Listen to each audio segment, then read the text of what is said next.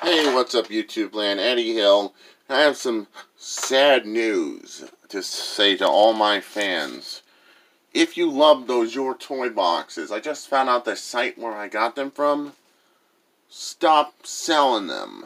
Stop having them. Oh, it was a shame to lose them. But I am making up for it with some random 12-foot figures plus Star Wars mask review today. So yeah, I really am sorry for all my fans. You were hoping for that with all your heart. I have disappointment for you. Sorry, I wish it could have been different.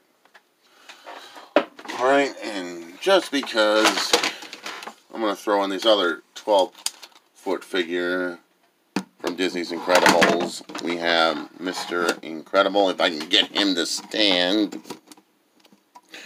For that, we're doing 12-foot figures, plus a few others. We got some little guys I want to do from Disney. I have to do all my current Disney stuff, too. Some little Disney stuff in this review. So, yeah. Remember this from the first Your Toy box I got back in the day. Back in the day on this channel. So we finally got some Woody and Buzz, the Toy Story fellas together, which is pretty good. And we got Zurg, the evil Emperor Zurg. And for you Disney Incredibles fans, we got Mr. Incredible, looking great whatsoever. So yeah, worth it. That's the one basket of 12-inch figures. I said I was going to review that 12-inch figure. We got, let's bring up Star-Lord. We got the 12-foot Guardians of the Galaxy, 12 inches tall Star-Lord from Marvel's Guardians of the Galaxy. One of my favorite 12-foot figures. Definitely was a donation to my channel by my workplace, so it's going in my personal Marvel collection. I love Star-Lord, he's cool. And we got my super battle droid from Star Wars Episode 2. One of my personal favorite 12 feet figures. 12-inch figures. I'm saying 12 feet when it's 12 inches. I am totally bad with this, so please do forgive my wrongness in this.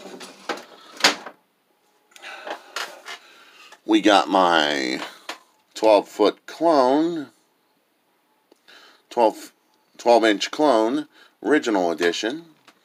This looks really good. Comparison, you can see how similar they are. The original 12-inch clone to the newer version. Doesn't have as much posability as this guy. So glad I have him. Doll version, not doll version. So glad to have these guys. And Super Battle Droid looks like a doll version. We have my Transformers movie Bumblebee, which I do like this 12-inch figure. Looks really good. So yeah, glad I have them. And finally, for all you Star Wars fans, we have my original Clone Trooper mask. Missing the piece on top of here for sure. Missing that. If you ever find the piece that goes right up here, you'd be doing me a great service and a great favor. Help me complete this. But it does more than what it seems. Give a little custom, make it seem like he had a special tattoo on his helmet. So custom design on his helmet. And it makes noise. I'm moving to attack position. And it makes noise. It's pretty cool. Sharp, rookies. Ooh, that's a pretty good voice. Attacking heavy fire. Ooh, awesome. Clankers, get down. Pretty cool. Sound the alarm. Cool. Take those droids down. Awesome voice effects with this. Those clankers have tough armor. Let's move. Go, go, go. Awesome voice effects. We've got trouble. The clankers have sent reinforcements. Cool. Explosives are in place. Cool. I like that phrase. Prime the detonators. Well, that's a cool phrase, too. Right, let's move. That's awesome. Fire! Cool. Yeah, great shot. That showed them clankers. Cool voice effects on this. Objective completed. So that's all there is to say for that mask. A pretty good Star Wars Episode 1 theme mask. Maybe missing a piece, but I dig it. And these are all little things I've found over my collecting years as a toy collector. Clone Trooper mask, I don't know if you can find it in stores. The 12-foot figures are probably rarer nowadays. The older one, doll versions are rarer. These 12 figures, you can probably find them at some thrift store, maybe. Star-Lord, you can probably maybe find him in store. Maybe. Mr. Incredible, maybe. Bumblebee, maybe.